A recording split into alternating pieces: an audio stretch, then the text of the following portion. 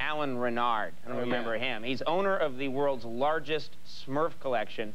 Yeah, and it was really great. He brought all his Smurfs to the show, but when it came time for the actual interview, I don't know, it didn't. We'll take a look. This is really an incredible collection. You have Smurfs of every conceivable type here. Every Smurf ever manufactured. I understand well over 5,000 Smurfs, making this the largest collection of Smurfs in the entire world. Hey, I don't want to talk about the Smurfs, okay?